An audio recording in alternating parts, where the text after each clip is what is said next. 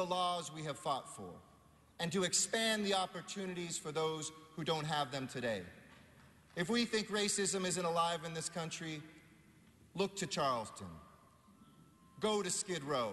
The Voting Rights Advancement Act of 2015 would also give the feds more authority in the courts on voting matters and in requesting federal observers at the polls. I'm Anna Marcos for LA This Week. The Southern Christian Leadership Conference of Southern California works to improve the conditions of poor and underserved populations. While a grassroots effort to battle South LA's crack cocaine epidemic has grown to inspire so much more, Gil Reyes reports from the 25th anniversary of the Community Coalition.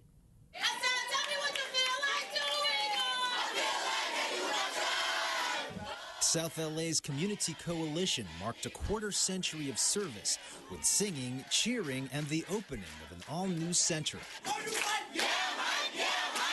Community Coalition was founded by former doctor's assistant Karen Bass, who'd go on to serve in the state legislature and now in Congress. Taking aim at crack cocaine, her group originally focused on drug treatment and housing for addicts, then grew to also advocate for foster children, while pressuring the LA School Board to pour more money into the maintenance of South LA schools. For leading the way, one of the new meeting rooms at the center is named after Congresswoman Bass. Nothing brought me the joy that I felt every day that I worked at Community Coalition, and I'm always so honored that you asked me to come back and you asked me to visit, and now you named something after me? Let me just thank you from the bottom of my heart. To have these headquarters here means you don't have to go downtown or West LA to see one of the finest organizations work. It's right here in the heart of LA. We hope that a lot of community centers are inspired by this project. Community Build is doing a project just down the street. Crenshaw Christian Center, also down the street, is talking about programs, and so we're very excited about what can happen here on Vermont in the 8th District. And what could happen over the next 25 years for a coalition that's thrived with the help of volunteers and donations. In South LA, Gil Reyes for LA This Week. Besides Congresswoman Bass, new 8th District Councilman Marquise Harris Dawson also got his political start as an activist with the Community Coalition. But lawmakers from all levels of government are banding together to fight a threat they say creates a danger in the sky. Unmanned drones have already threatened firefighting efforts, and owners of the flying gadgets might soon find they are in a no-fly zone. Anna Marcos has the story. When a wildfire flares up, LA Fire helicopters and aircraft take to the skies. But in ever-growing numbers, firefighting aircraft are getting grounded by a new threat in the air: drones, also known as unmanned aircraft systems. The United States Forest Service has tallied 13 wildfires in which drones interfered with firefighting aircraft this year. Although drones are used for police work, movie filming, and for other commercial reasons, more and more drone owners are now private hobbyists. More than 2 million drones were sold last year, with sales up 50% this year. City leaders have teamed up with state and federal lawmakers to come up with laws to stop the drones near wildfires and near areas like LAX. After several near misses just in the past few weeks, in which drones have been piloted above active wildfires, grounding tankers full of fire retardant, it's clear we have a major problem. According to the Federal Aviation Administration, there are nearly 200,000 aircraft in the sky in the U.S. at any one time. Potentially, that means drones could outnumber aircraft in our skies as we speak. Luckily, LA firefighters say they have not had to deal with drone interference yet. But in neighboring San Bernardino, firefighting efforts were grounded recently due to drones in the Cajon Pass fire. The presence of drones in the fire in the Cajon Pass allowed for the fire to spread, because whenever drones are sighted near a fire site, the crew has to issue a complete ground stop, which someone could have lost their life, and that we cannot stand for and will not stand for. Both state and federal leaders are now drafting regulations. The state laws could take effect later this year. I'm Anna Marcos for LA This Week. And the community of Pacoima gets ready for El Nino. As Gil Reyes reports, a water storage system in the works aims to take advantage of the expected heavy rainfall. Whenever there's a major downpour, this stretch of Laurel Canyon Boulevard in Pacoima gets saturated with mud and rainwater. It comes up to my driveway. It's been taking trash cans. My other neighbor on the other side has to go around them and get them. And I have seen other people falling. That's why homeowner Ana Olvera and her neighbors support a new water recapturing project that aims to turn a negative into a positive. As these before and after photos show, city crews will be beautifying their flood-prone sidewalk while adding several underground wells beneath the curb. Officials say the system will be able to collect up to 13 million gallons of stormwater each year. That's 13 million gallons of water less that we've got to purchase. It's 13 million gallons of water that's going to go to work right here in our community. Area Councilman Felipe Fuentes and company call it the Laurel Canyon Boulevard Green Street Project. Water will then be diverted to the San Fernando groundwater basin for future use instead of out into the ocean. The project expected to be completed in February 2016, and if you believe the preliminary weather reports, in time for the tail end of the upcoming El Nino season, which is expected to bring heavy rain across Southern California. We will have at least 1 or 2 wells in time to capture some of the earlier rains, and then throughout the rainy season we will work and complete the project. Crews want 11 wells total. The cost about $3 million. And it's a good payoff. It's actually, our investment is better than the price that we pay for purchased water. So this has a great payback for the citizens of LA. While saving up for a rainy day. In Pacoima, Gil Reyes for LA This Week.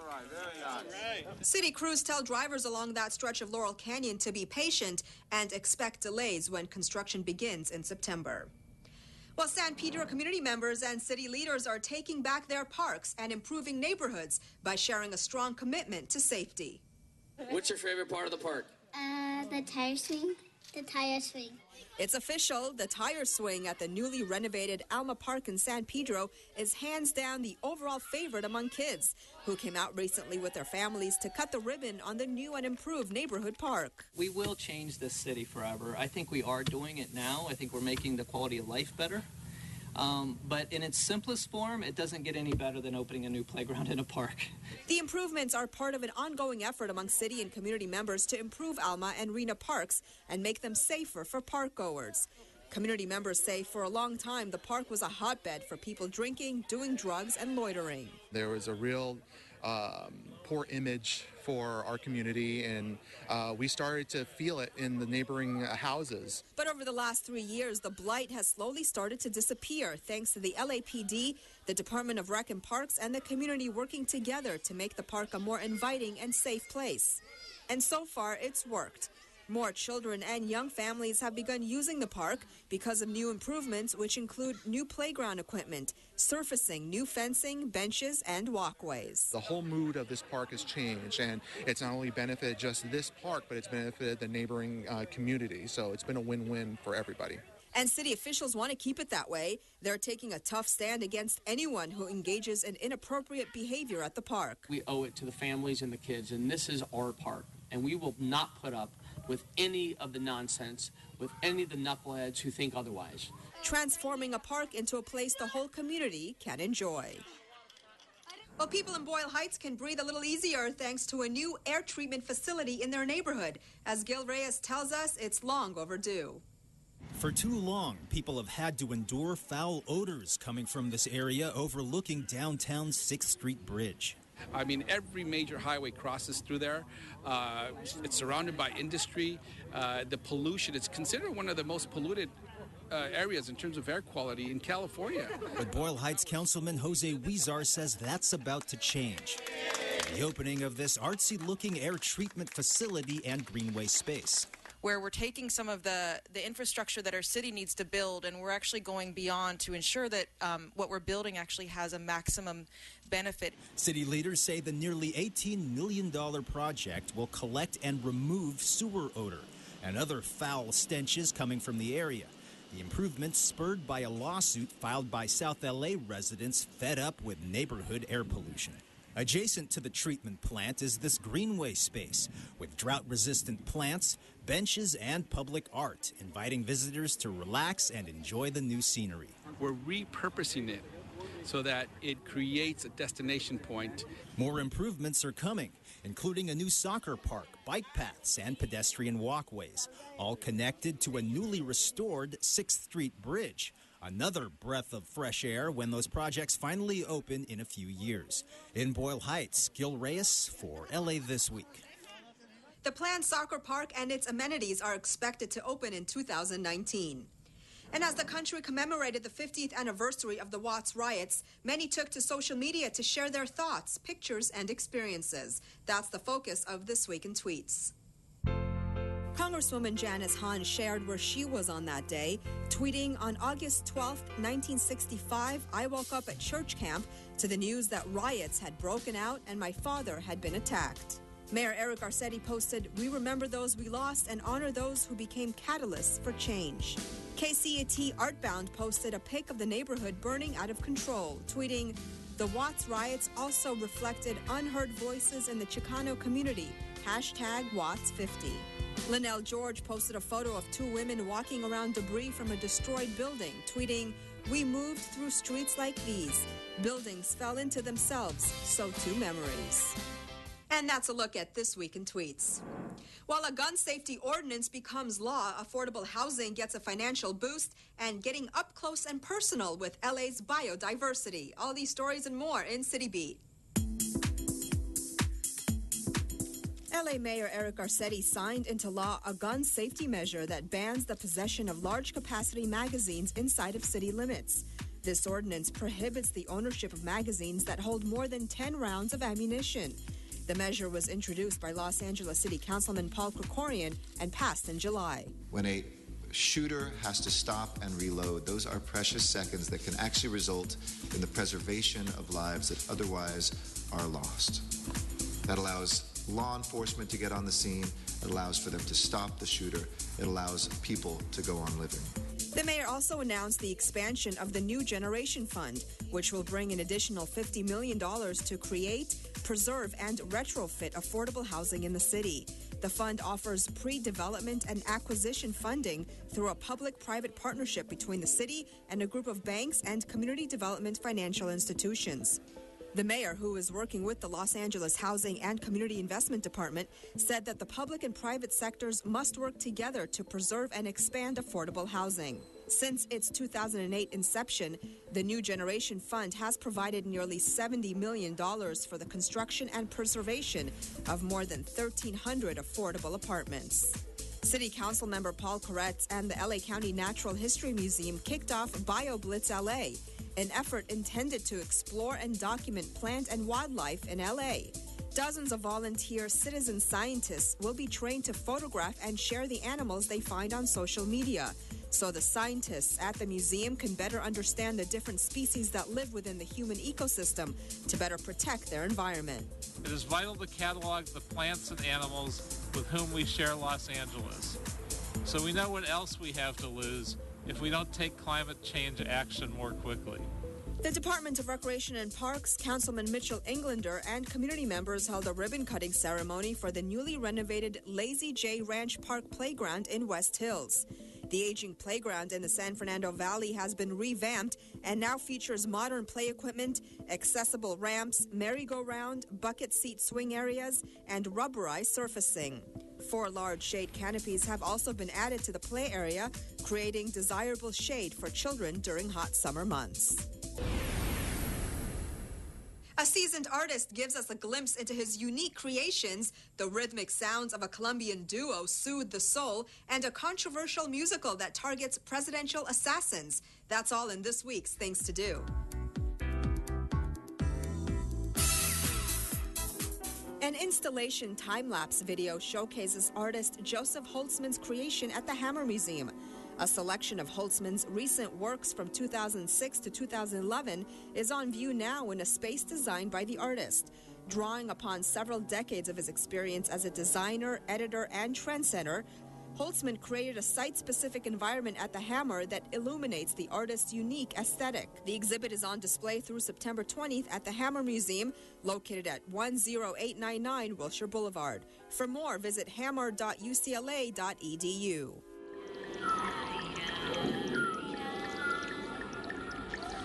Journey through space and time with Lula Cruza, the South American duo boldly embracing the intersection of electronic and folk music traditions. Lula Cruza has been on an 18-city tour through the U.S., traveling throughout the Pacific Northwest and West Coast. On August 22nd, they'll be closing out the tour in L.A. at the beautiful Terragram Ballroom with The Human Experience, Sorne, and The Dirty Diamond. This is a rare opportunity to catch Lula Cruza while they're in the U.S. Hailing from Colombia and Argentina, their raw performances have garnered a reputation for transporting audiences with their intimate, meditative qualities. Check them out at the Terragram Ballroom located at 1234 West 7th Street. For more, visit lulacruza.com.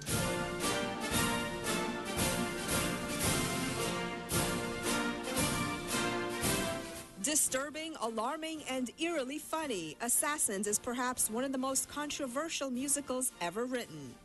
Stephen Sondheim, the great genius of contemporary musical theater, with standout shows such as Sweeney Todd, Into the Woods, and Company, leads audiences on a tuneful review of presidential assassins and would-be killers from John Wilkes Booth to John Hinckley. Thought-provoking and darkly delightful, Assassins won 5 Tony Awards in its first revival on Broadway. It's been described as dark, demented humor, as horrifying as it is hilarious. The curtain goes up starting August 22nd and runs through September 27th at the Pico Playhouse, located at 10508 West Pico Boulevard. For more, visit assassinsmusicalla.com. And that's a look at some things to do. It's back to school for many kids, and most will be picking up school supplies with their parents. But one program in South LA has the kids spending quality time shopping with a cop. Anna Marcos takes us on the shopping spree. These kids from South LA's 77th Street Division are ready to go shop with a cop. We're going to have a lot of fun inside and get you ready for school. So everybody ready to go? Yes, sir! All right, perfect. And with that, the kids head into a local Staples store. Box of colored pencils, 2 yellow highlighters, pencil sharpener, erasers, more erasers. The Shop with a Cop event helps kids buy school supplies they might not otherwise get. They were picked as the kids most in need from among the Junior Cadet Sharks, an LAPD program at the 77th Street Station, which teaches kids discipline and leadership, as well as new relationships with those who hold a badge and gun. Junior Cadet Sharks, who's captain of 77th Street? Captain Polka! South Los Angeles is very busy. It has a tendency to have a lot of crime. These kids are exposed to things that most kids in the United States do not see. And to give them the opportunity to have a positive experience with a Los Angeles police officer is just a wonderful thing. The kids love it. The police officers love it. I feel excited because we're going to get free stuff. The kids each get a brand new school backpack and a $100 gift card. So what does $100 buy? I got paper clips. I got color pencils, 36-pack, whiteout. Well, I asked Josh what he would want if he could choose anything in the store, and he chose to get some whiteout. Whiteout? Okay, good. Yeah, we all make mistakes. But some kids know what they really want: gummy worms. You gotta have candy, right? Money for the school supplies comes from a private donor, but the officers pay out of their own pockets if the kids go over budget. And with that, the kids are prepped and ready for a brand new school year. The officers hope to do it all again next school semester. I'm Anna Marcos for LA This Week. A total of 25 kids got to shop with a cop. Well, that's going to do it for this edition. I'm Yana Kay, and from all of us here at LA This Week, thanks for joining us. We leave you now with some photos of the Watts riots taken by LAFD photographers. Most of them have never been seen publicly. The negatives were discovered in the City Record Center last year and are now preserved in the city archives. We'll see you back here next week for more of LA This Week.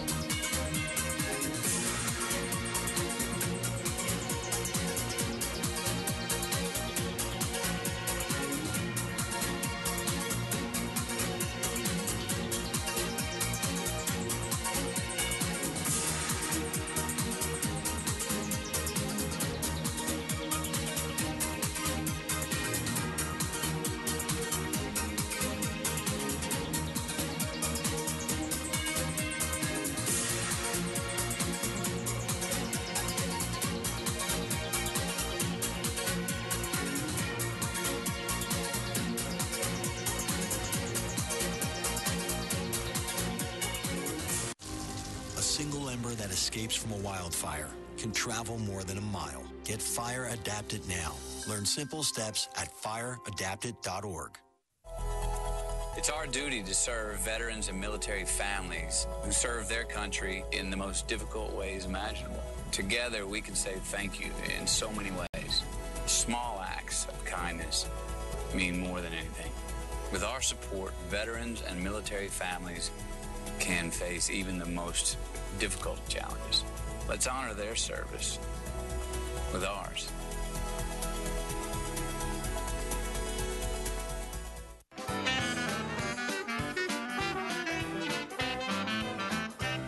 Hi, I'm Kevin from Chatsworth, offering you a taste of New Orleans since 1986.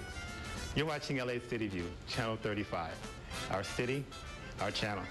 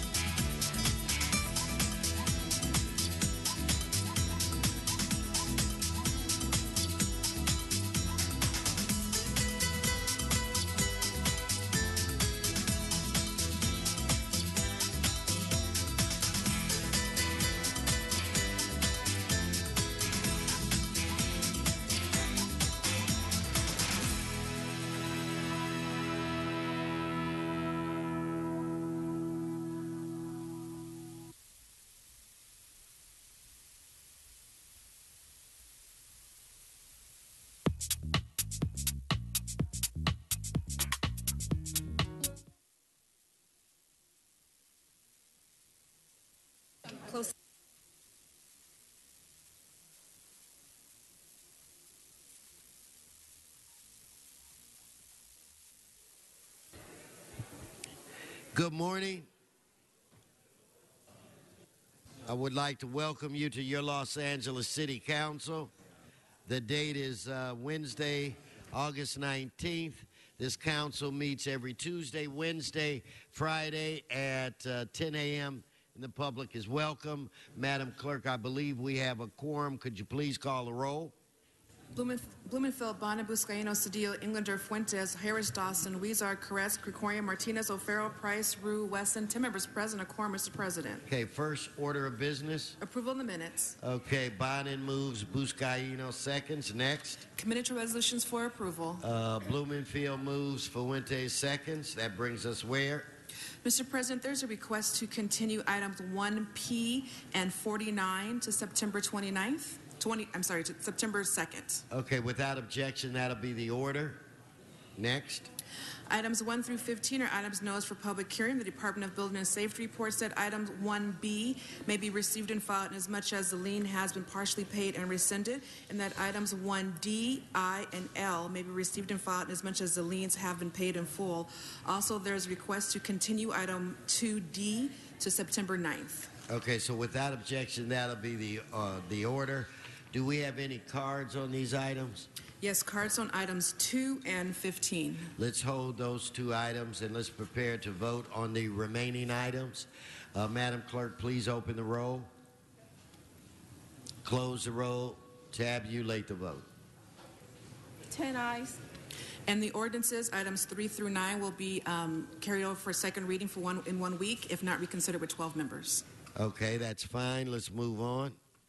Items 16 through 46 are items for which public hearings have been held. Okay, members, Mr. Fuentes. Item 46, special, please. Item 46 for Mr. Fuentes. Members, any other special? Mr. Koretz. Items 18 and 25. 18 and 25 for Mr. Koretz. Let's prepare to vote on the remaining items. Excuse me, Mr. President, for items 32 through 36, the committee report has not been circulated yet. Those should be held on the desk. Okay, so then that'll be the action. So on the remaining items, let's open the roll, close the roll, tabulate the vote. 11 ayes. Okay, where are we now? Items 47 through 51 are items for which public hearings have not been held. 10 votes required for consideration. Okay, so without objection, those items are now before this body. Do we have cards? Yes, cards on items 47 and 50. We'll hold those items. Members, we will now vote on the remaining items. Let's open the roll, close the roll, and tabulate the vote. 12 ayes. Okay, that brings us where? Mr. Blumenfield. Go forthwith, please. Item 38, forthwith per Mr. Blumenfield's request. So that brings us again where? Item 52 is a closed session item. Do you wish to hold that on the desk? I will look to Mr. Krikorian and see if I can get some guidance. Thank you, Mr. President. Budget and Finance considered this matter and recommends approval of the City Attorney's recommendations. That can be voted on in open session unless members have questions or concerns. Okay, then, Madam Clerk, why don't you read the item and let's proceed.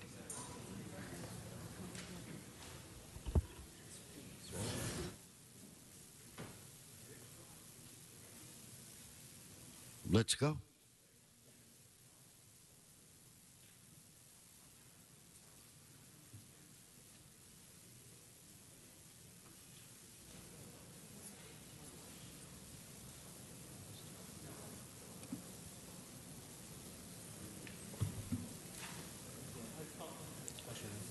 What? 52 special. Okay, so 52 has been called special by Mr. Bonin. So that brings us where? On the continuation agenda, item 53 is an item notice for public hearing. There's a request to reduce the amount of this lien to $398.16. Cards? No cards. Why don't we vote on that item? Let us open the roll, close the roll, tabulate the vote. 12 ayes.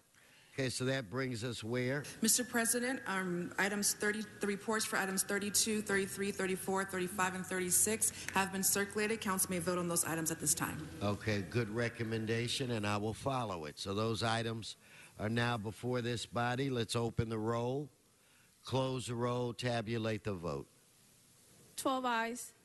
All right, that's approved. And Mr. President, now that there's 12 members, do you wish to reconsider the ordinances? Hey, we can get 12 minutes to vote as well. Members' minutes, we've been called worse. Okay, so so we have to first vote on reconsideration. Yes, and those are items 3, 4, 5, 6, 7, 8, 9, and 16 and 17. Okay, so the first vote will be on reconsideration. Let's open the roll, close the roll, tabulate the vote. 12 ayes. Now let's actually vote on the items. Let us open the roll, close the roll, tabulate the vote. 12 ayes. Okay, Madam Clerk, so the 12 members / minutes have approved that. What is before this body now? Mr. President, that brings council to items called special. All right.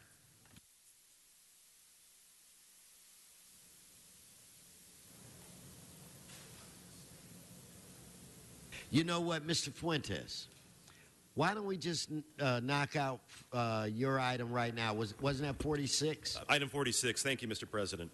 Colleagues, item 46 deals with the fallout of the failed rollout of the customer service system that we began in the fall of 2013. And let me thank my colleagues on the committee for really sitting in on a very deep dive conversation about the recommendations that you're going to hear about. I'd like to call the ratepayer advocate up so we can talk a little bit about this.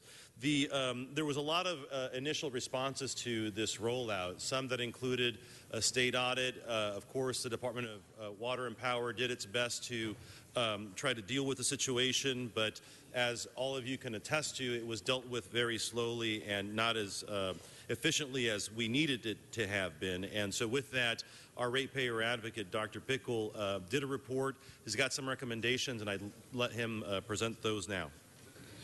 Good morning. I'm Fred Pickle, Executive Director of the Office of Public Accountability, Ratepayer Advocate. I have a small number of PowerPoint slides for you on this. First, the request for this report was initiated by a council motion in March of this year. This report is intended as a constructive approach to look at learning from DWP's billing challenges, and given further investment required in DWP's new customer information system and the need for replacement updates to numerous other key DWP systems, we felt learning from this would be very important.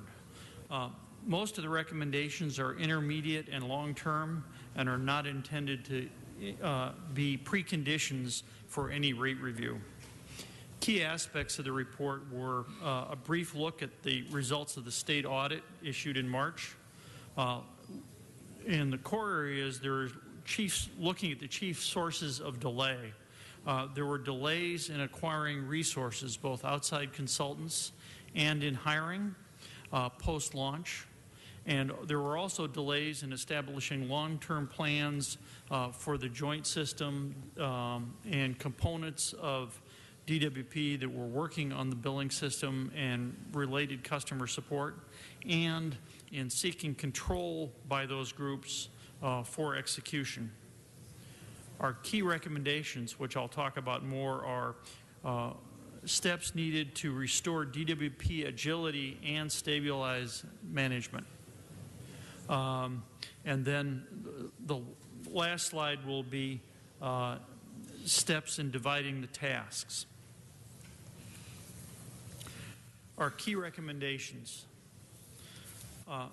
First, for DWP's joint division, sometimes called administrative division or shared services, as the part of the next phase of DWP's benchmarking efforts, now phase 2 should be beginning soon, establish a joint services division with a management structure that has adequate span of control over its responsibilities. Not too many people reporting to key executives, instead a focused effort. And then within the next year, we recommend strengthening the Joint Systems Program Management Office within that division. And this means establishing a program management office with directive authority and control. By control, we mean things as important as ability to stop work on key projects when there are disputes over key components, and establish a delegation framework for the program management office that addresses not only budget and schedule, but also operating risks and labor limitations. There needs to be an advisory body of users. An advisory means not the ability for this group to vote. The ability to vote should be an appellate group of the 3 AGMs in DWP between the Power Division, the Joint or Administrative Division, and the Water Division. The third key recommendation is greater transparency of DWP's IBEW MOU Appendix B outsourcing protocol. And fourth, within 3 months, a contract for a backup call center with objective parameters for triggering use and increasing permanent staffing when use grows beyond the backup reliance. We were surprised by the lack of a backup call center as we got into this. DWP has moved very quickly on this recommendation in particular, and has recently completed a contract with the appropriate outsourcing agreement with IBEW. Now that this is in place, this has to be executed, and we need to gain experience in managing overflow to a call wait time standard and permanent staffing at 2 distinct call centers to be planned that are under planning and should proceed soon. We think that this should all be revisited in about 2 years to adjust staffing in terms of what's at the city's permanent centers and with the backup call center. In the short term, within existing governance, we should find ways to allow DWP to contract as well as hire within 30 days under dire and urgent circumstances. The Council has the ability to declare an emergency and move things forward, but we think there are things that don't rise to the level of a citywide emergency that should allow DWP to contract on an expedited, contract and hire on an expedited basis. When service, for example, service levels are not being met. And finally, a medium-term goal to allow DWP to hire within 6 months and procure within 3 months. And I'd like to note, for many of the short-term components, DWP has already made notable progress, and the contract for the backup call center was approved by the DWP board in early August.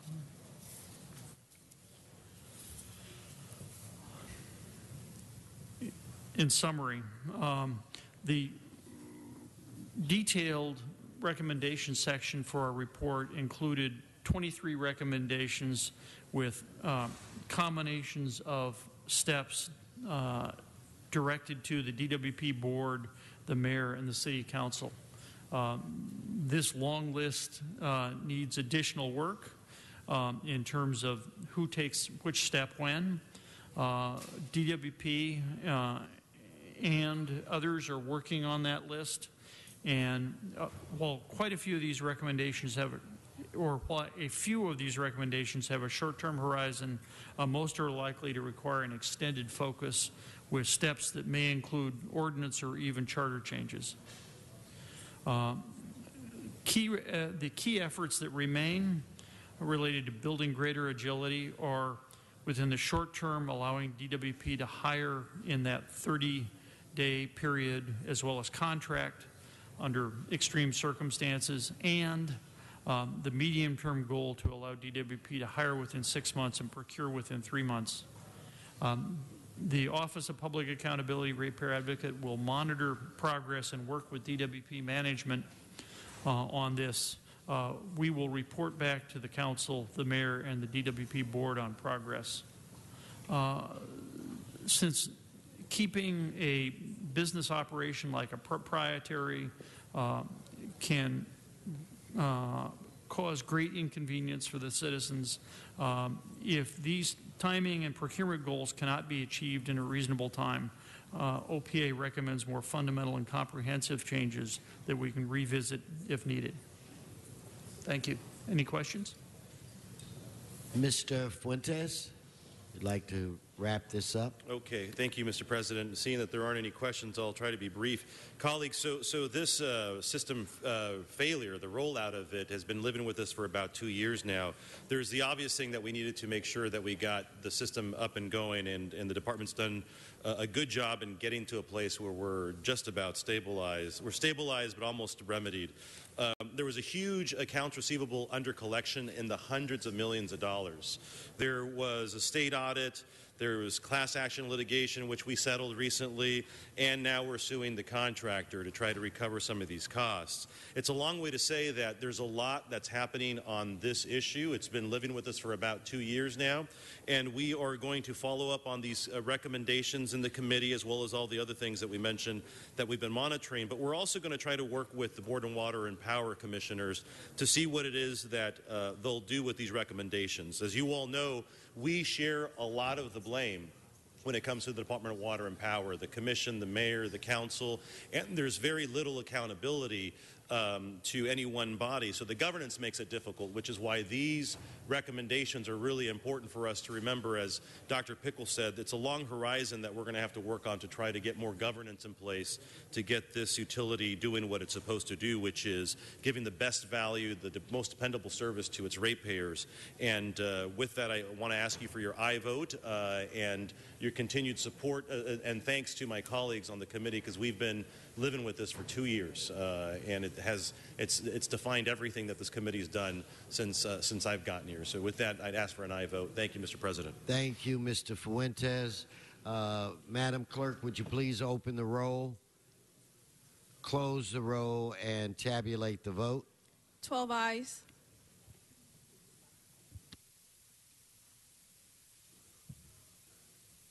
Mr. Koretz, I believe it's item 18, but if I'm wrong, correct me. Yes, thank you, Mr. President. I just wanted to flag this item for the council. A couple weeks ago, the PAW committee heard this item on our agenda, and the Personnel Department was asking for council to improve extension of our flex benefits contract for 1 more year. Now, as part of the responsibility to monitor the flex benefit program, providers are rated for their renewals. Kaiser wants to raise its rates by 4.65%. Blue Shield wants to increase its PPO by 11.90%, and both of its HMO plans by almost 11%. Now, the Joint Labor and Management Committee evaluates this, and they evaluate it based on the experience of the flex population. And this is important. What they do look at is the subcomponents of the renewal proposals, the benchmarks of the city's plan, and the cost compared to other governmental and non-governmental agencies.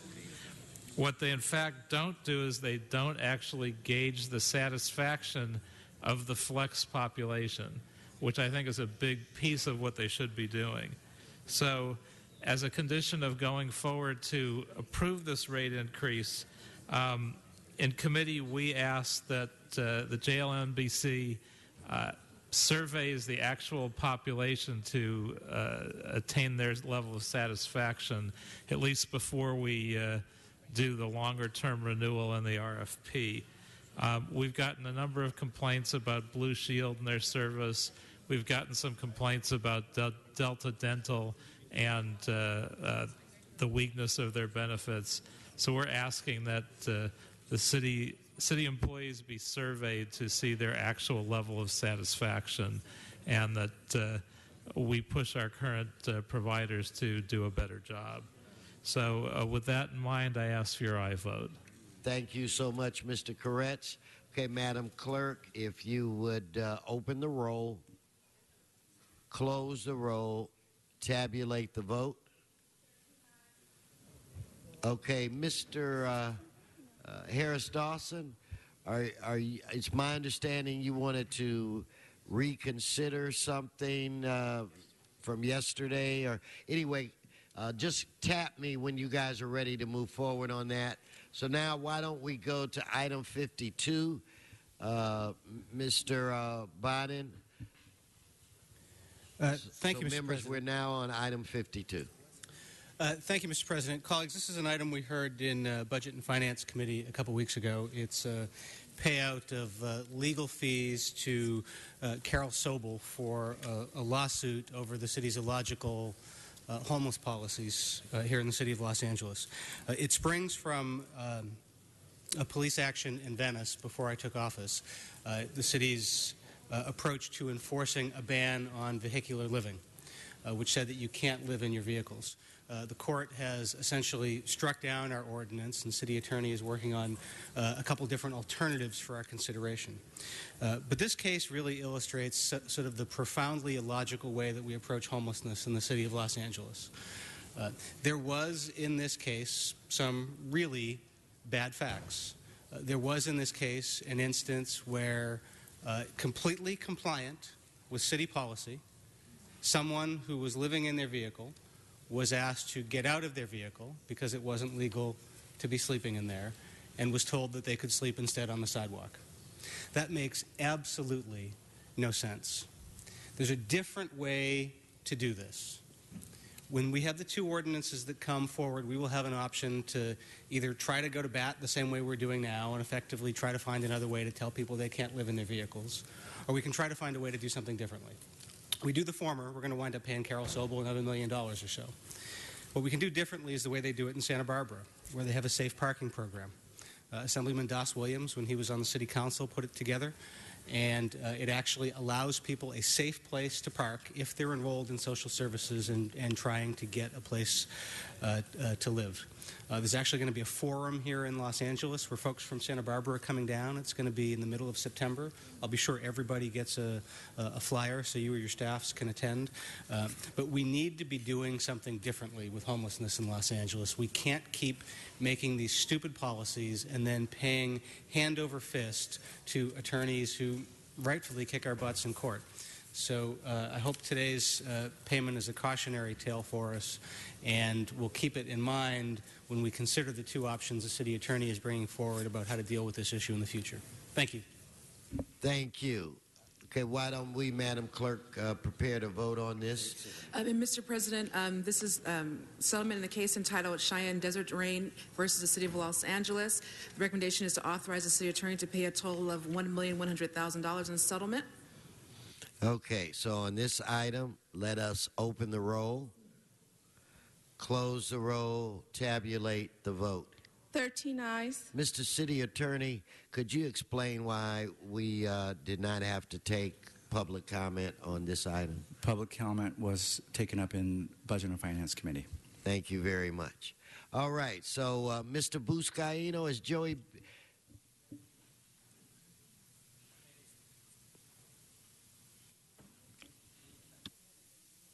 forthwith on the previous item?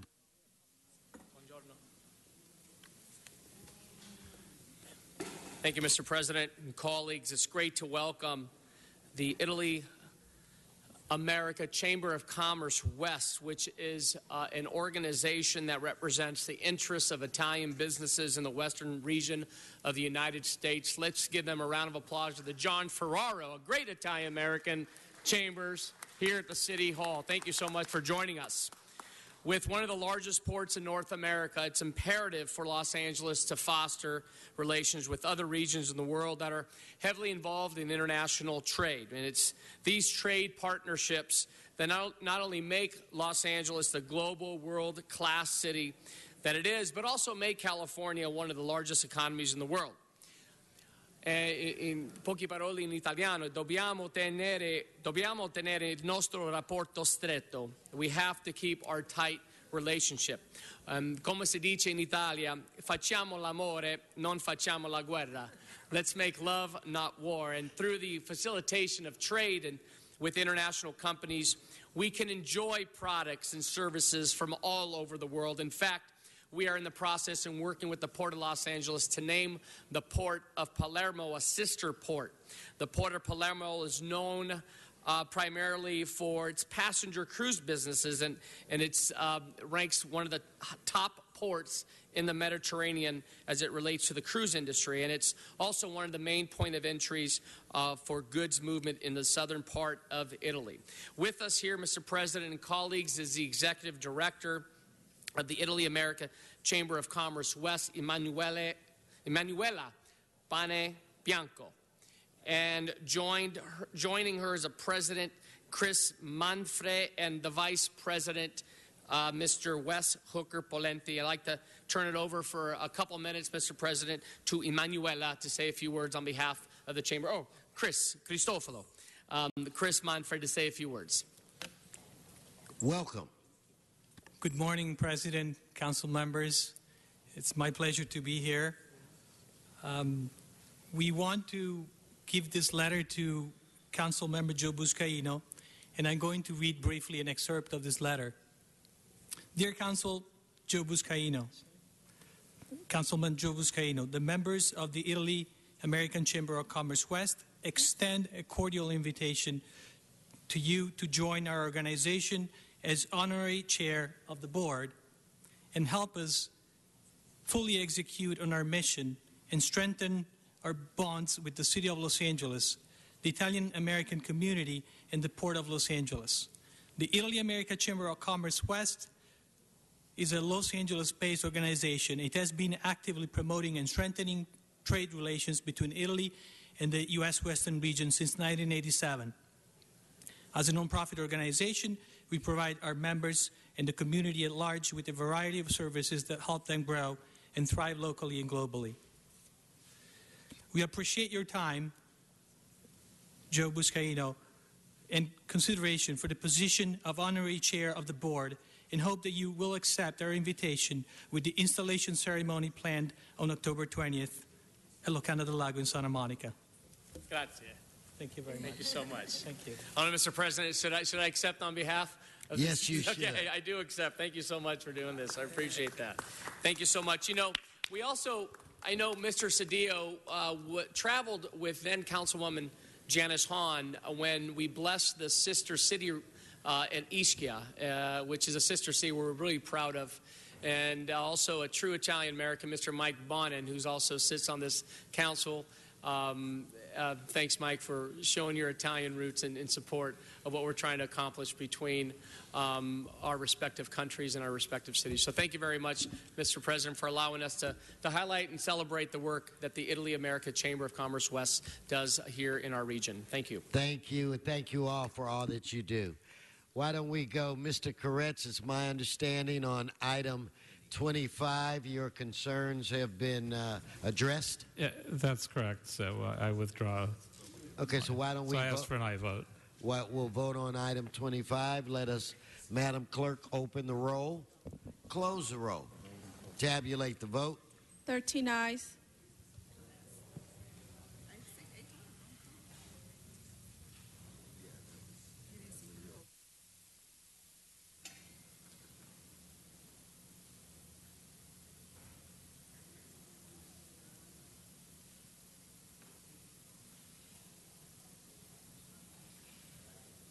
Okay, so on item number 1, I'm going to ask for reconsideration on that item. So let's have a vote on reconsideration. Let's open the roll, close the roll, tabulate the vote.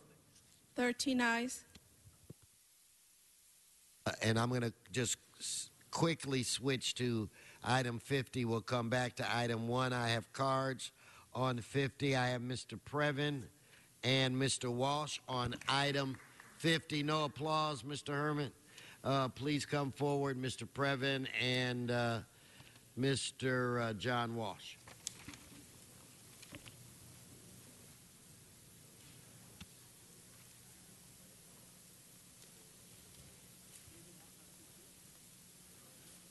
Go right ahead. Yes, it's Eric Previn, a resident from CD2, and thanks, Mr. Bonin, for that important update about the Cheyenne Desert Train matter. Let's stay on this item, Mr. Previn.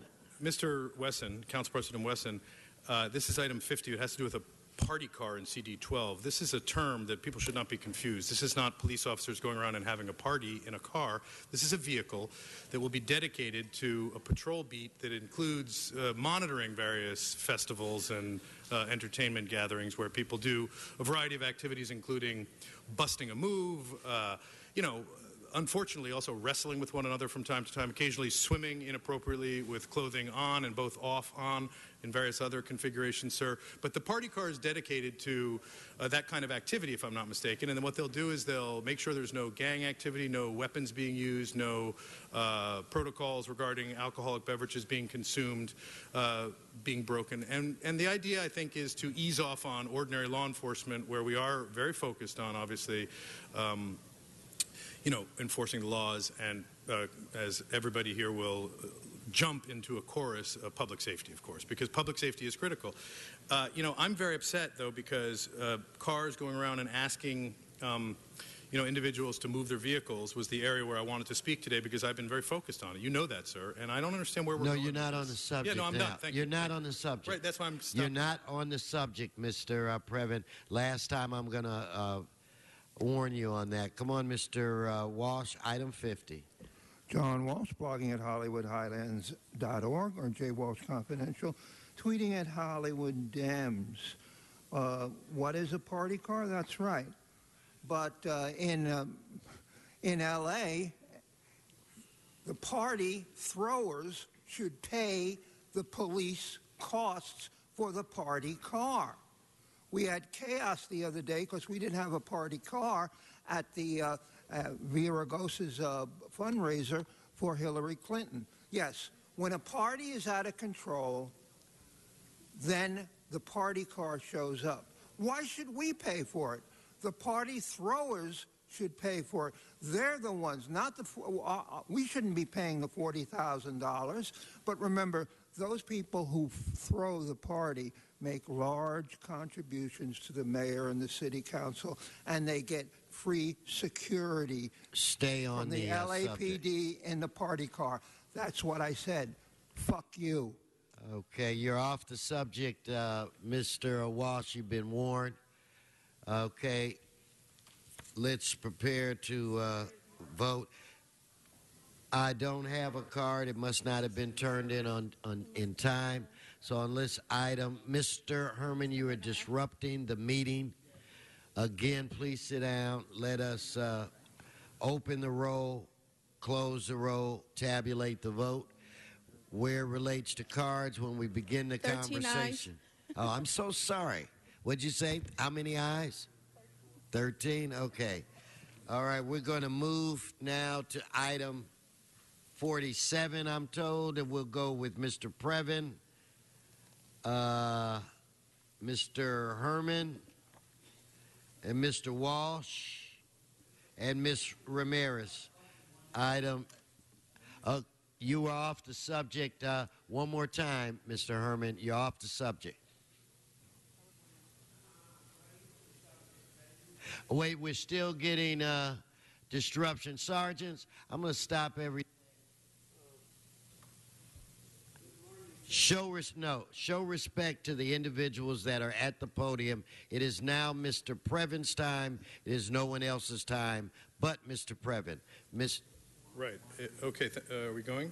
Thank you. Hi. It is Eric Previn, a resident from CD2, and I'd like to use the remaining time when I stepped away earlier, because I'm monitoring the time closely. So this will be only 60 seconds because it's a very confusing item. This is setting tax rates. So this is obviously an exciting time. And what we do here is we set the tax rate to cover our costs. So because the real estate value, assessed real estate value, went up in the last period, we are taking a teeny bit less, so that's great news. That really is great news. Thank you. And that's about 2% or 2 cents on a dollar, something like that. It is a bit confusing. What I couldn't find, and I'd like to get this in the next 15 or 20, someone could bring it over. I couldn't find Brentwood, Bel Air, or Pacific Palisades identified as such. I found Studio City, that's my neighborhood, and it might be that I'm sure they're there. I also couldn't find Compton, to be fair. It's not a rich poor thing. Are these coded differently? So if, and City of Compton may be a different city, so that may be why that's not there. But thank you. Mr. Walsh, followed by Ms. Ramirez. John Walsh at HollywoodHighlands.org. This concerns levying taxes and setting tax rates for several interests and sinking funds for the bonded indebtedness of the city of Fiscal City. Well, I'm sure this has been totally vetted by the CAO and the CLA, or it wouldn't be presented here. However, when I go down into the small print, what it says, fiscal impact statement, well, you have to have that for you to vote yes. None submitted by the city attorney, neither the city CAO, the chief administrative officer, nor the CLA, the chief legislative analyst, has completed a financial analysis of this report, and it will receive 15 votes, including Rue, for this when it has never, ever been analyzed by anybody in the city. HollywoodHighlands.org. Ms. Ramirez? Ms. Ramirez passes. Let us be prepared to vote now on this item. Madam Clerk, would you please open the roll, close the roll, tabulate the vote. 13 ayes. Okay. Now we'll move on to item 1. Mr. Herman, Mr. Walsh.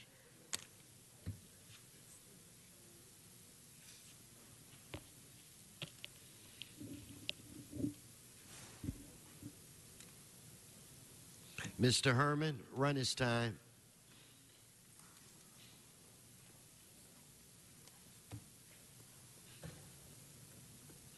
Fuck you.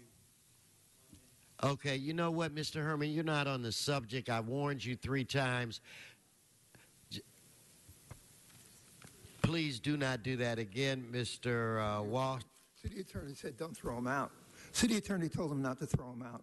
Okay, you missed that. Hearing protests on number 1. This concerns liens. And as we said, when you do a good job, and you generally do a good job, here and there you make a mistake, but these liens on property owners are are a good job. And when you do the right thing, we're first person to say what a good job you've done.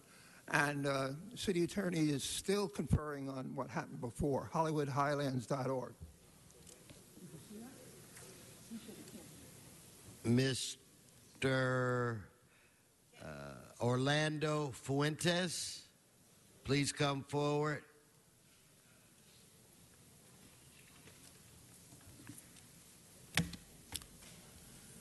Morning, sir.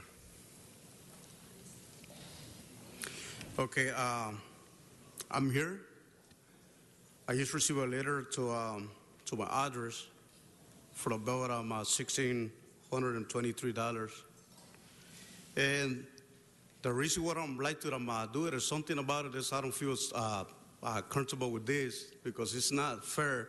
Wait for 3 years to receive this letter to my house when the bill when I sent my money order to pay my bill, that was like $300, I think. I'm not so sure with that one. But see, right now, almost $2,000. What was that address again, sir? The address. That was about my situation where I had in my back in the garage. And that was closing on 2012, I think. Yes, 7/9 in 2012. And I just received a letter 3 years later, and now it's going to be like, my house is in lien for $1,623. And I don't think it's fair, to the So are you referring to the address at 12 49 West 76th Street? That's correct. And okay, continue. And now like to know, see if you guys can do it or something about it, because to me that sounds like too much money for this. And if I don't have any auction, you know, so I don't know what I can do right now about it. And if I can make it a arrangement or something, but with that much money, see, I don't feel comfortable. Okay, we appreciate you coming down. Okay, no applause. I have a card from an individual who signed up to speak on 1N, and the first name begins with an M. Please come forward, sir, and state your name for the record. Yes, sir. Hi, Mikey Dardashti. And what address, sir? 1001 North Hillcrest. Okay, go right ahead. Hi. I think I got a notice to pay a fine with the building and safety, and I didn't receive it properly, so there was interest and penalties added, and I'm requesting the payments. I'm requesting the interest and the penalty to be removed. Continue. Because I wasn't served properly. Repeat. No, yeah, I'm just waiting for you. This is your time. You can say whatever. That's it. Okay, well, we appreciate you coming. Thank you. Now, I have another card from Mr. Juan Acala on item 1.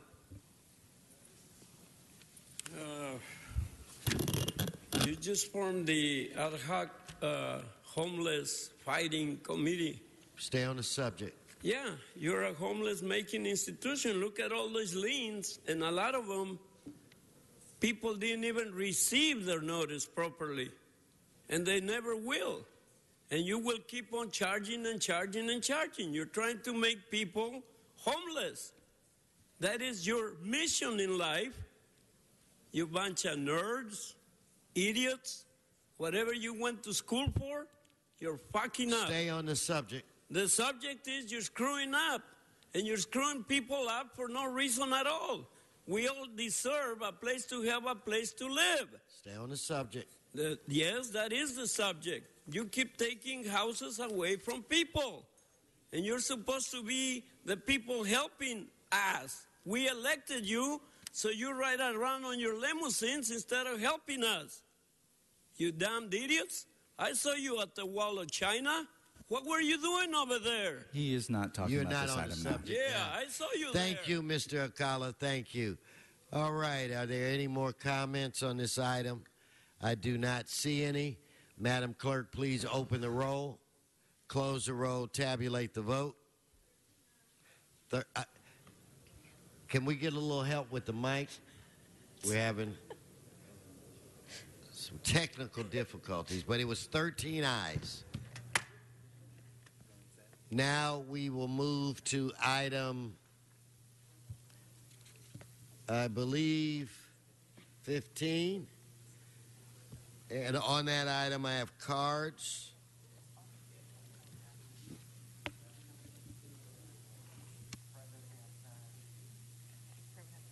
Mr. Previn, 15. Ms. Ramirez, you're after Mr. Previn.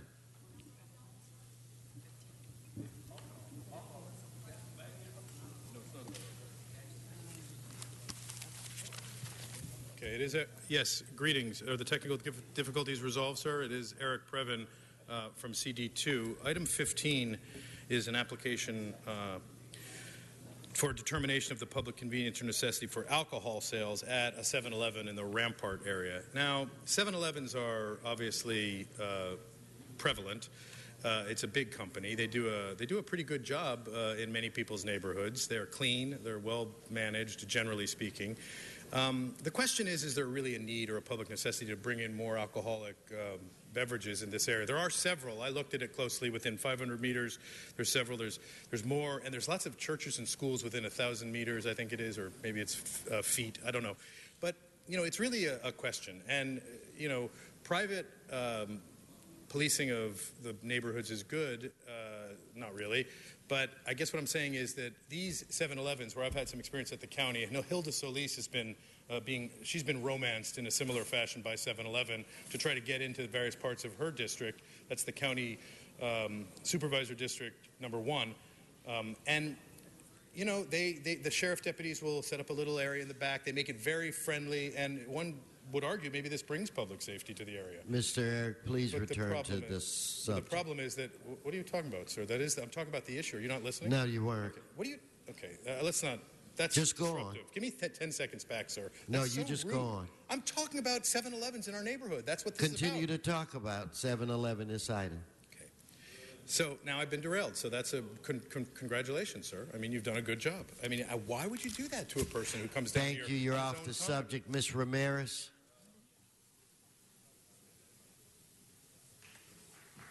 Followed by Mr. Wash. No applause, Mr. Herman. Yes, Ms. Ramirez. Thank you.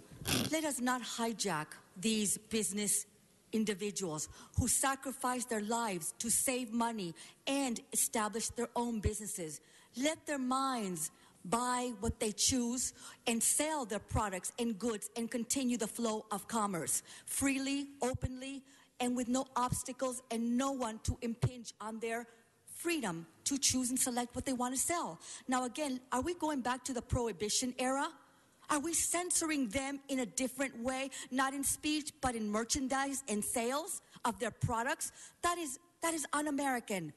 Again, if these kids' parents don't teach them right from wrong, that's their problem. Stay on the And subject. again, we as a city must allow these businesses to sell what they legally should. If it's on the inventory list to sell booze in America, then they have that right to sell booze in America. If America takes it off the inventory list that we cannot sell booze in America, then take it off, and no business will have to sell business. No businesses will sell liquor, and they won't have to go through the city council determination.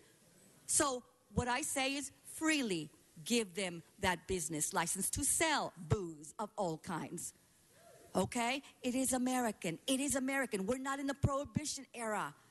We're not censoring these lovely people who work their butts off to want to sell booze. I don't like booze myself, by the grace of God. So I won't be buying it. And I certainly won't go to Rampart. I hate Rampart. So, again, and the cops aren't any better. So, please, allow every business individual to assert their First Amendment right and sell their booze. Who are we to use any forms of draconian style of Nazism and deny them that right? And God bless Donald Trump. God bless Donald Trump. Thank you. Thank you, Mr. Walsh, followed by Mr. Akala. John Walsh, HollywoodHighlands.org. Again, a salute to Mr. Price, the first city councilman in the past 10 years to actually vote against a new liquor license. We have more liquor licenses per square mile than any other city in the United States, and also more drunk driving killing. Sometimes you have to, on South Bryant Park, go 10, 15, as much as 20 feet before you can buy alcohol. And I don't see anything in the Constitution about the right to sell poison. And these places, we don't need any more. And every time you're going to vote for this, but every time somebody dies from hit and run, except for Mr. Curran Price, the blood of that person is on your hands for having unlimited liquor licenses in this city of Los Angeles. For shame. We do not need any more liquor licenses for convenience and necessity up your asses. Thank you. Your time is expired. Mr. Akala, followed by Mr. Herman. I will start my speech where he ended his. Up your ass. You fools, why are you giving the right to sell drugs? Alcohol is a drug, you idiots. And you keep telling the kids no to drugs, say no to drugs. What the hell compels you to be so stupid? Oh, it's money. City Hall needs money. It doesn't matter how they get it. Let's legalize marijuana, but let's make money out of it. Let's legalize every drug, but let's make money out of it. Fuck you people. You're really not very human. You take people's houses away. Stay on the subject. And you give permission to sell drugs just to make money. It doesn't matter what the consequences are. It doesn't matter how many people get run over on the street. It doesn't matter. It's all about money for City Hall. Take it from the people any way they can. And I don't know who the fuck invented this system. Was it George Washington? Stay on the subject. Or his Stay wife? on the subject. Well, I'm talking about a system that helps people get drugs instead of helping them get housing. Okay, you're off the subject. Thank you so much, Mr. Alcala. Your time is done. We'll bring up Mr. Herman.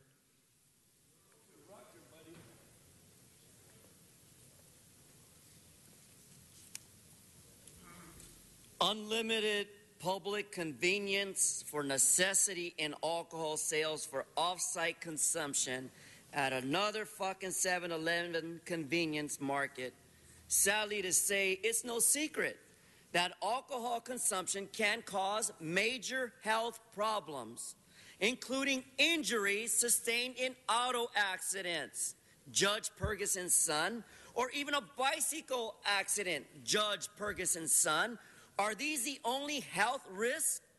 You've created a state danger. It's called the state created a danger, providing us with unlimited alcohol sales. But the research says you have linked alcohol consumption to more than 60 other related fucking diseases. Cancer, anemia, cardiovascular, cirrhosis, dementia, and not to mention your fucking high blood pressure when you get mad when I exercise my right about 7-Eleven convenience markets at 610 South Rampart. This is not Cedillo's problem. He's influenced by your fucking bullshit to provide 7-Elevens with unlimited alcohol permits. Stop it. And besides, what is Hilda Solis of the county doing with the sheriffs and the 7-Eleven? Is she courting them? You're off the subject. No, I'm talking Stay about on the subject. consumption at 7-Eleven located at Rampart. And it says application filed by Meta Beban Shakavaba, Sharain Olson, the representative. Fuck you. How's that? Did I violate the Brown Act? Because Now you're off the subject. that you're providing a disease in our neighborhoods and our communities. And it gets me very upset that the children have to walk 3 feet to the next liquor store to buy alcohol so we can get all fucked up. Isn't that fucked up? Thank you. Your time is expired. Let us, in fact, let me recognize Mr. Cedillo. Members, I move approval of item 15. All right, on that item, let us, or must we have a motion, Madam Clerk? Is that what I... For the record, Mr. Cedillo's motion is to grant. Wait. We're having disruptions. Please, Mr. Alcala, you're disrupting sergeants. Have a conversation with him. Now, back to the Madam Clerk. For the record, Mr. Cedillo's motion is to grant the application. Okay. So with that said, let's open the roll, close the roll. Mr. Booth, tabulate the vote.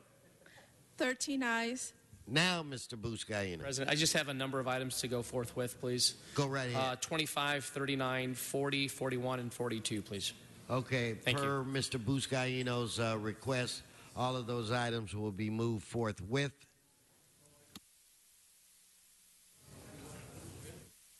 Okay, we have, I'm going to go to Council Member Rue for a very important introduction. Me? Oh. Yeah.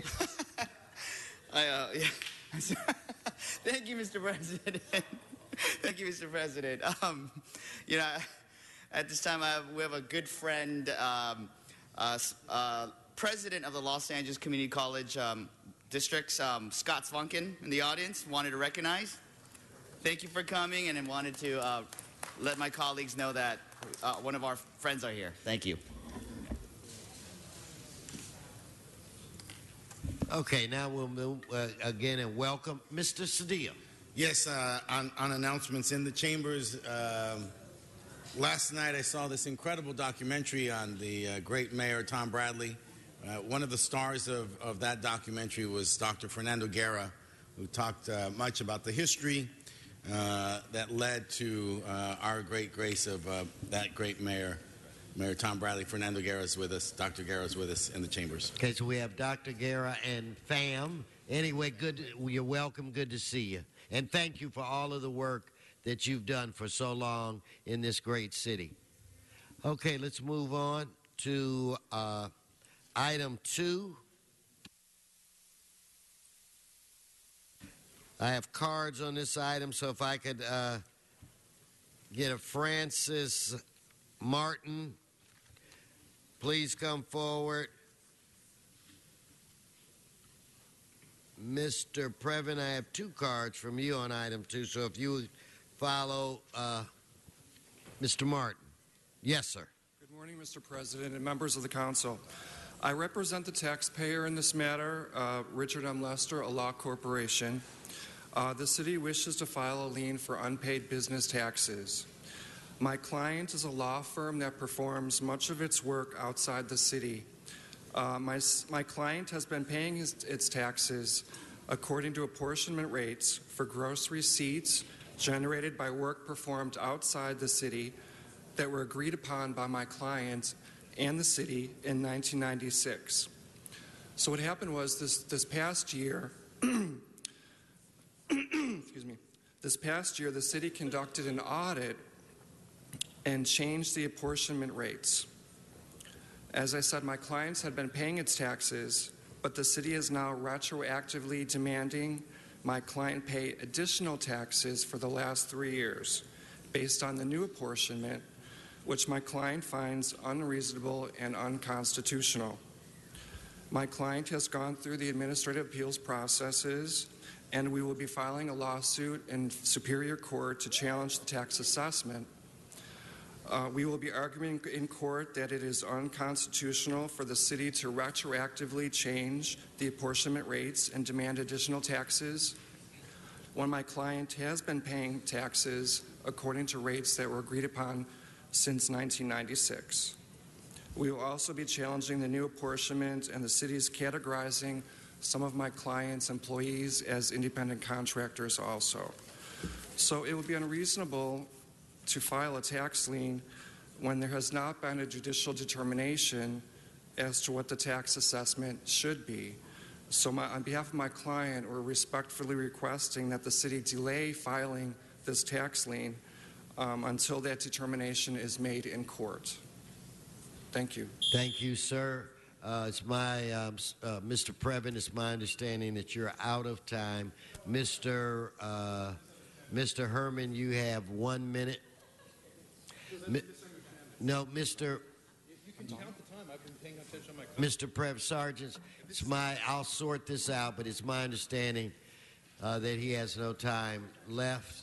Mr. Herman, you have 1 minute, I'm told. You heard it.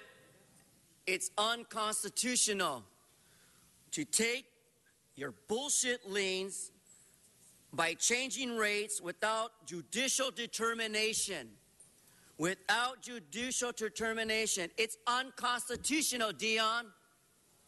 And yet you fuckers take advantage of people in CD14 at Broadway Textile Incorporation, Miracle Communications Incorporation, Richard M. Lester ALC, and what about the U.S. Metro Group Incorporation? Close to $1 million fucking dollars I demand that you revoke all these liens, and I demand that they be put to the side until there's a judicial hearing to stop this process that is unconstitutional, to record liens against taxpayers for unpaid fucking taxes.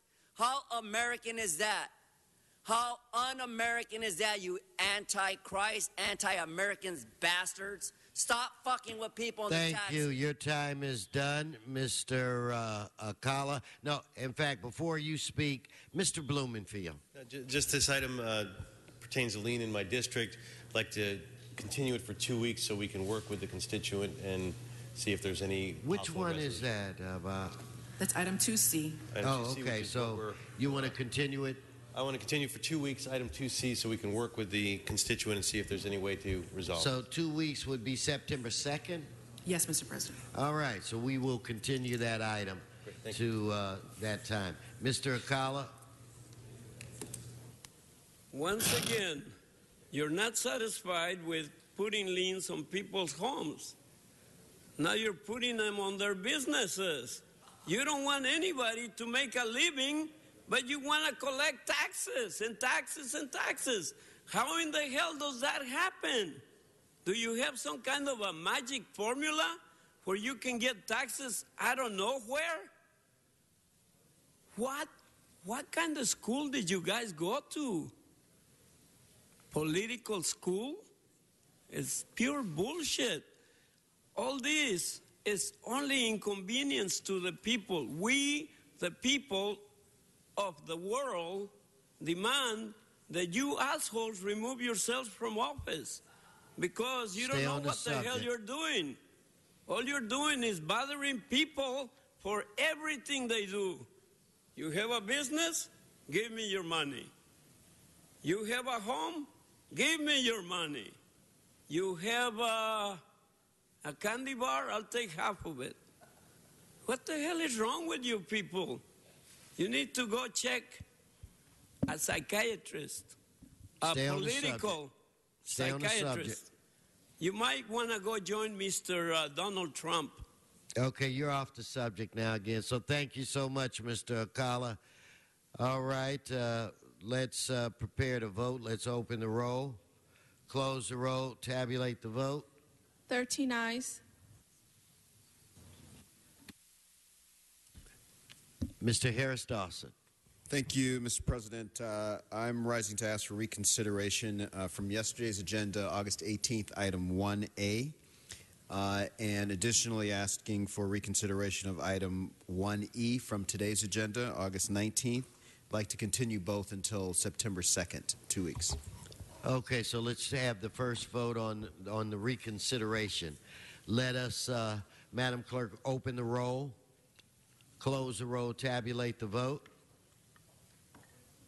13 ayes, I think she's saying, not think, 13 ayes.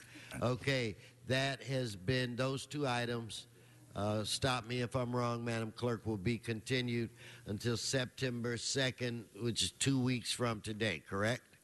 Yes, Mr. President. All right, then let's move forward with general public comment. Do I have an Oscar Mohammed and Sean Murphy in the audience? Please come forward.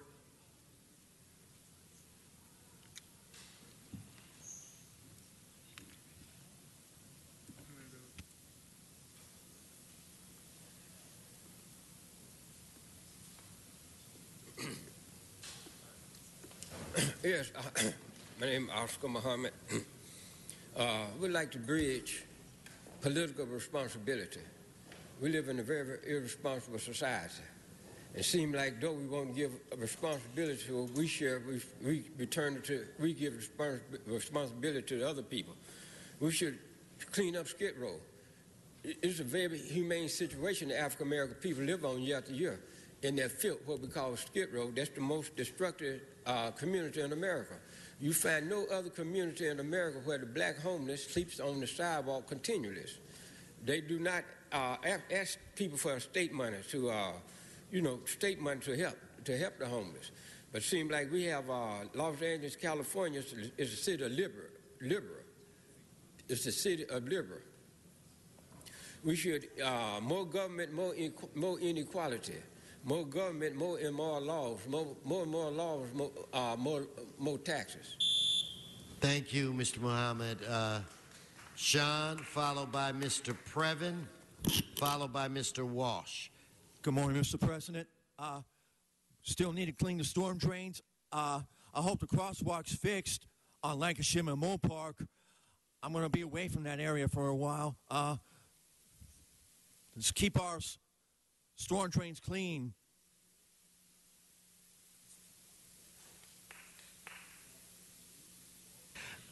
Okay, Mr. Previn, Mr. Walsh, whoever comes up first, Ms. Ramirez.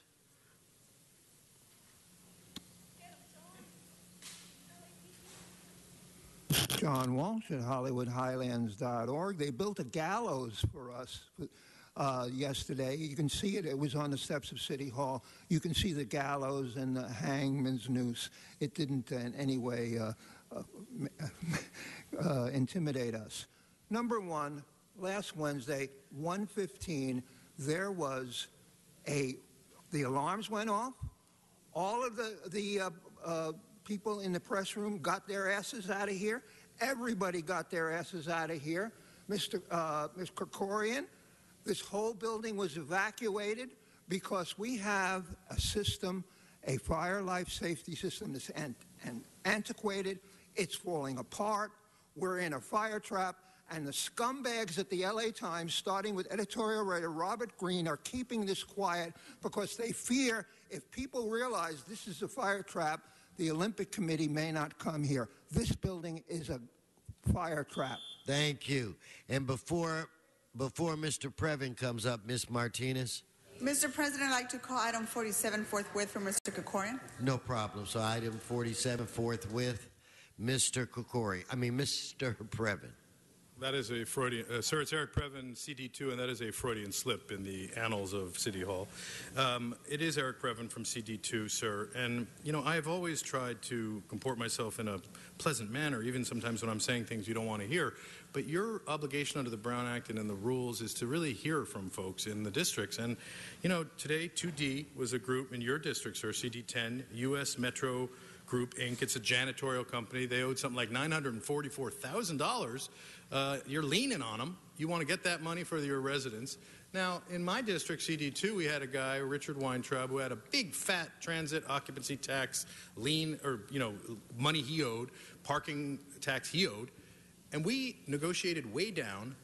We sued him as opposed to, so I don't get what's happening here. Are we doing the same kind of routine? And I spoke to the people in finance, Beverly Cook and PJ Shemtube, nice people. They run something called the Settlement Bureau. Now, is it that you have to put money into the campaigns to get the good settlements, or is it something else? But something is fishy, sir. Thank you, Mr. Previn. Ms. Ramirez. Please don't lump me in with Mr. Alcala, cochino puerco asquerosa, who's not even a man, but a pussy. I can't stand pussies. These filthy, uncivilized, jealous, nosy, vicious, racist, hate-mongering wetbacks and evil Latino chango gangbangers believe that they are entitled to everything in America. They have no legal standing in America. Stop rewarding these undesirable pigs and thieves. Having said that, ladies and gentlemen, let us boycott all movie studios, i.e. Paramount Studios, which I just saw their truck downstairs in front of City Council, and Universal Studios, Univision, Telemundo, DreamWorks, Warner Brothers, and all the other shenanigan industries. They hire wetbacks and gangbangers. They make many military movies. And who do they hire? Not military veterans, but they hire wetbacks and gangbangers. And most of them harass and leave their filthy trash in the surrounding areas and causing a lot of havoc. You don't want that trash. That's why we say vote for Donald Trump. Deport the bastards and clean up America. Restore America. God bless Donald Trump and the military. Thank you, Mr. Alcala, followed by Mr. Herman. Donald Trump and you, fuck you, white trash. That's what you are. Donald Trump, go learn a little bit of history, you motherfucker. You know where you came from? You came from Europe, you asshole. You know where the Mexicans came from? They came from this continent. So Donald Trump, roll up all your billions and shove them up your ass. 1,000,000 times. No, 1,000,000,000 times. No, 3,000,000,000 times. Fuck you, Donald Trump. Fuck you, racist little bitch. Fuck everybody that's racist, including you, city attorney, if you are. I don't know about Wesson. Are you a racist? You're racist against the speakers. That's what you are. Stay on the subject, okay? Stay on the subject. Stay on the subject. Don't. Thank you, Mr. Akala. Mr. Herman.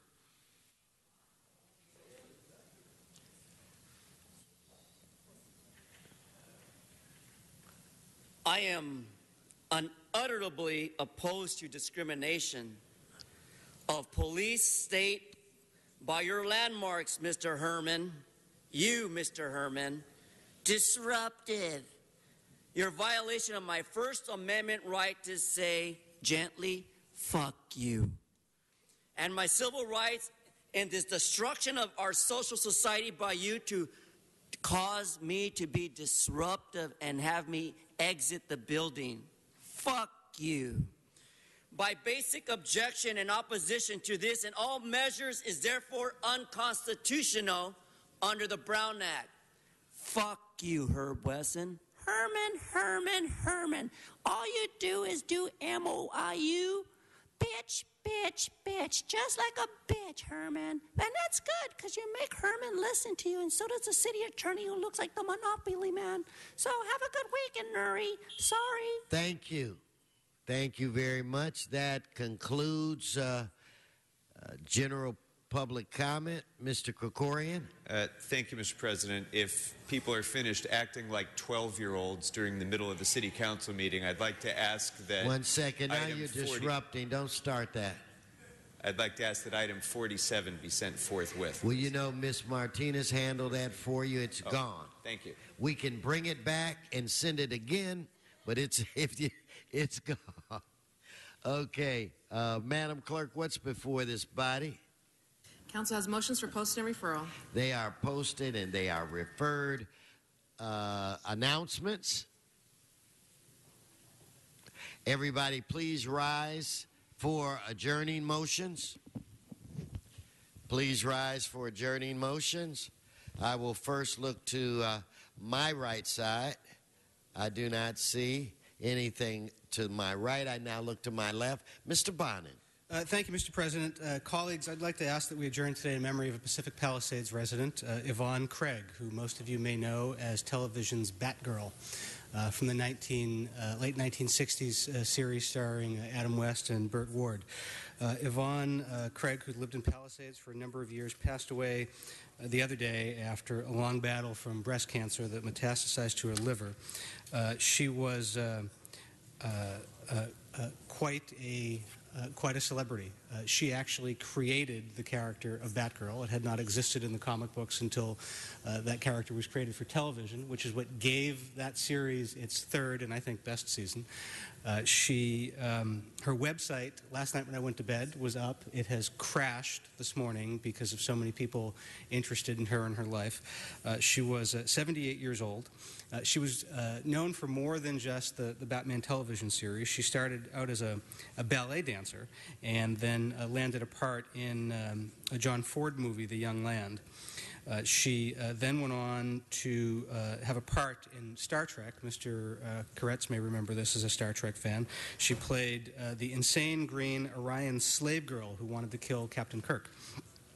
Over the span of years, she appeared as a guest star in many series: The Many Lives of Dobie Gillis, $6 Million Man, Land of the Giants, The Mod Squad, Voyage to the Bottom of the Sea, Love American Style, Emergency, and The Courtship of Eddie's Father, co-starring with the likes of Bing Crosby and Sal Mineo, Don Knotts, George Hamilton, Dwayne Hickman, Dennis Hopper, as well as Elvis Presley and James Coburn.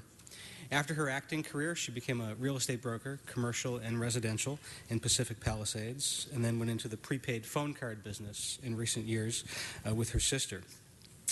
In 2000, she wrote a book of anecdotal memories, from ballet to the Batcave and beyond, which covered her life story. She continued doing voiceover work, but in addition to that, she traveled around the world. She liked adventure travel. She went back and forth to Africa with her husband 7 times. But what really struck me about her life was that she was really involved with social work and philanthropy. She was a public voice to support worker unions and equal pay for women, and was a strong advocate for free mammograms for women who cannot afford them. She was an advocate for education, involved in all sorts of different educational causes. She passed away at her home in Pacific Palisades on Monday, and I ask that we adjourn in her memory today. May she rest in peace. Well said. Mr. Koretz, do you remember from the Star Trek? I mean, we're putting you on the spot here. To be honest, I don't. Anyway, any more adjourning motions? Members, this meeting is adjourned.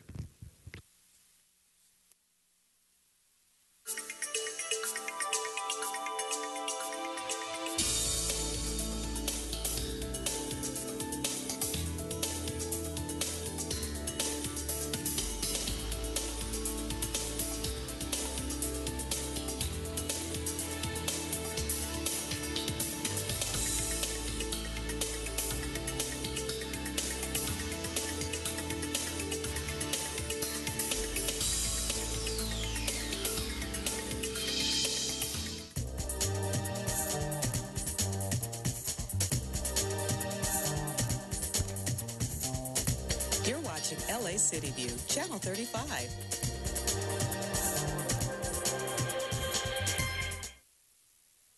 We now join our scheduled program in progress. 2 moves a day. What we're witnessing today is anywhere from 5 to 6 moves per truck. After years of discussion, the peel-off program emerged from a collaboration between a stevedoring company, marine terminal operators, major retailers,